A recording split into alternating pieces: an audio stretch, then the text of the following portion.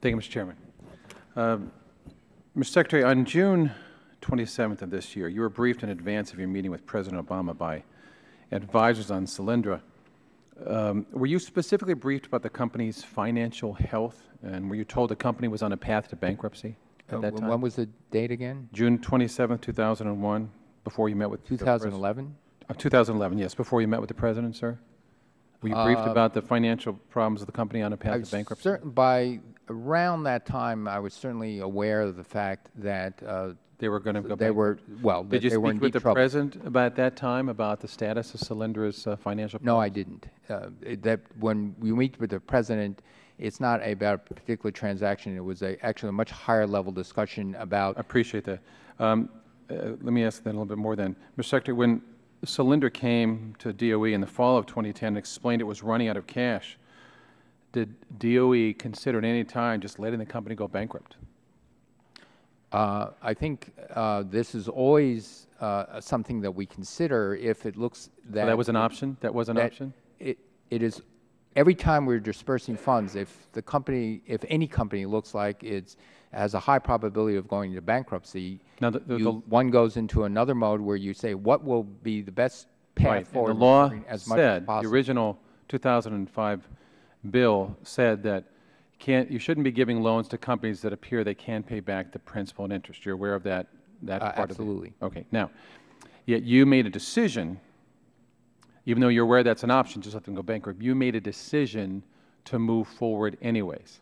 Sorry. Is there a specific wording in any law that says you don't have to follow the law that says you can't give them money if they can't make it? If you're talking about in the original loan, we made a decision to fund Solyndra. The credit subsidy I understand, but you can't give them money if they're not going to pay it back. Loan. Pardon? But the law says you cannot give them money if they're not going to pay it back. And I'm asking, is there some law you're citing that gave you permission to override the law that says you don't have to? We're not. We weren't going against the law. The law says. Well, I hope. So I'm asking if you could cite something for me and get back to us to show us where in the law it says you don't have to pay attention to the law. That's what I want to know. Sure. We paid very close attention to the law. The law says that we can only make a loan where there's a likelihood of being paid back. I understand, but it sounds like you're saying a subjective decision was here based upon things you're citing about China and solar power, et cetera. But let me ask about this. So you testified that, quote, I approve restructuring the loan guarantee to give taxpayers the best chance at recovery. You just made a decision here. Did you weigh in with Jonathan Silver and tell him to restructure the loan? No. Now, on September 14th, I asked Mr. Silver during our hearing about the decision to restructure. I said, and I quote, did the Secretary of Energy have anything to do with this decision? And he said, not to my knowledge. So my question is, Silver says you were not, you says you were involved with this decision. Who's telling the truth here? Sorry. The decision to restructure was something the loan program developed and brought to me for approval. And so that's the precise nature of what was going on. Going back to making a loan and thinking that there's a high chance of recovery or a reasonable prospect of recovery, which is what the law states, I have to say that given the credit subsidy risks, the loan loss reserve for this particular loan was 7.8%.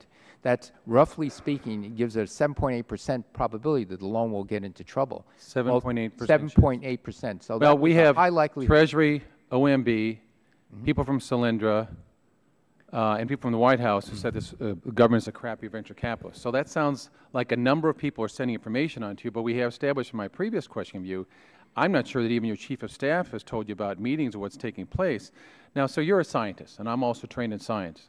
And one of the things that we are trained in is do not avoid, in fact, seek out information which may contradict your paradigms and your premises. That's important. That's how science move forward in this. But here, you're aware now the Treasury Department suggests that the DOE get a legal opinion on the restructuring of this loan. And you're aware that other federal agencies are recommending this. But now what puzzles me, sir, is it sounds like you've acknowledged that this is a subjective decision for other reasons, even though the law says you can't give money if they can't pay it back. And with a subjective decision and with your background in science, And even though staff around you knew this, you're saying that you didn't have this information or you didn't seek out this information to make that decision? I don't understand what goes into subjective decision then.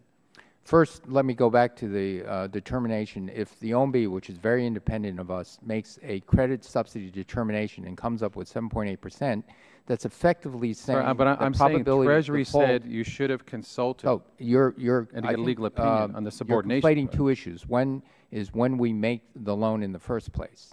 And we would not make a loan if there was not a reasonable chance of being paid back. Sir, but other people are telling you that there's a strong chance it won't get paid back. Even a memo that says this company is going to go bankrupt, liquidity is gone by September 2011, and that's when they did. That's more than a 7.8% chance. My concern is that with this, you had a lot of information coming at you, even though the law says you cannot give money if they're not going to pay it back. But you made a subjective decision, which I think runs against the law. I yield back.